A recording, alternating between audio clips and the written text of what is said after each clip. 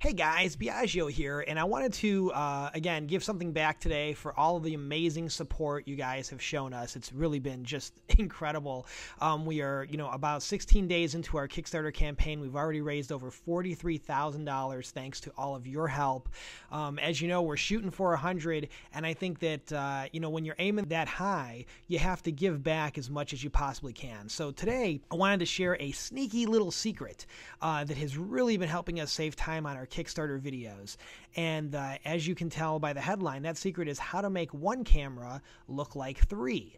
And it's something we've been doing on all of our videos. So a little bit of background. If you've seen some of our little update videos, you can see in this one here as I play it that, it looks like we have multiple cameras shooting, or at least multiple angles. Of course, we don't have the time or the budget to do that. So what we've been taking advantage of is the fact that today's video cameras shoot at a pretty high resolution. Even if you have a flip cam, a Flip Mino HD, or if you're shooting on a newer, camcorder that shoots 1080p, you get a lot of resolution. And on the web, people are kind of used to looking at things in a slightly smaller window. You don't need to use all of that resolution. And while this sounds very complicated right now, I've made it as simple as possible. I've created a little Final Cut Pro project file for you with one sequence in it.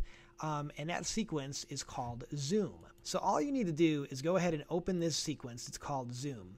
And pull in your footage as long as you shot it like on a Flip Mino HD, really any sort of HD camera that's shooting, at greater than, 1280 by 720, or if you're shooting at, 1920 by 1080.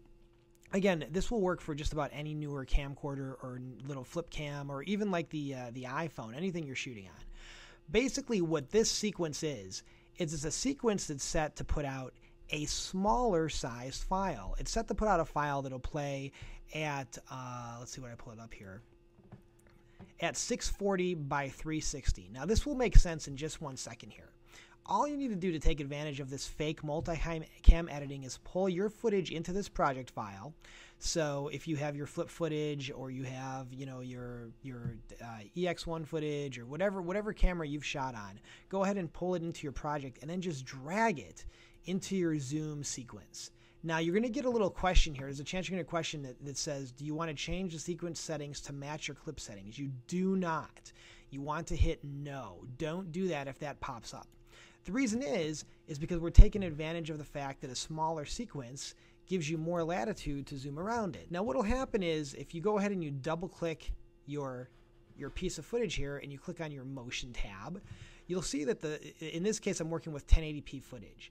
So it has automatically scaled the footage down to 33% in order to fit in this smaller sequence. Well, here is where things get exciting. Let's say I wanted this to be my master shot and I wanted to zoom in.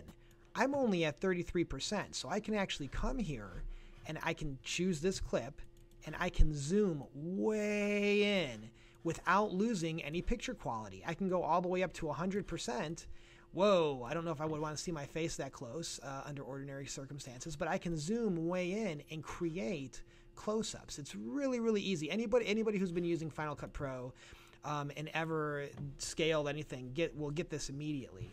So what I basically just did was scale into 70% because this is a 1920 by 1080 piece of footage stuck in this magic Zoom timeline I made you here.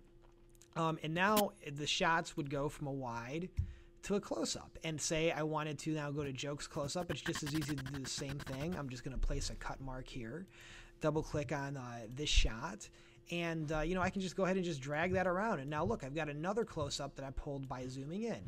And if I were to go ahead, and render a little bit, watching rendering, it's like watching paint dry, so I won't keep this going for too long. But if I were to go ahead, say, and render that out, you can see that if I played, we're going from a wide to a close-up. And you can do that without losing any resolution because you've taken your larger quality file and you've put it into a smaller sequence. So if all of that is completely confusing to you, just pull your footage into this project and just throw it in your Zoom timeline that I made you here, and you should be good to go as long as you're shooting with a newer video camera. For those of you who are a little bit more savvy with Final Cut Pro, this is a 29:9:7 sequence, so if you're shooting 24p, you'll want to change it to a 24p sequence.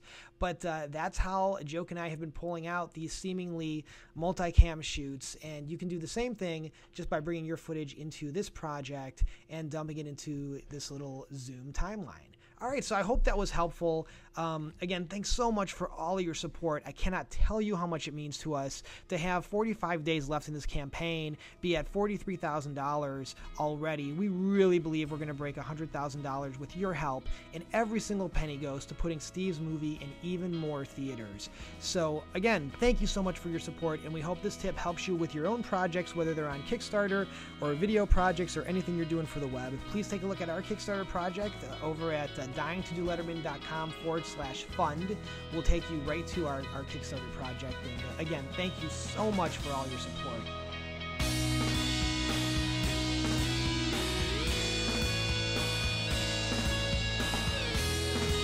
Dying to Do Letterman.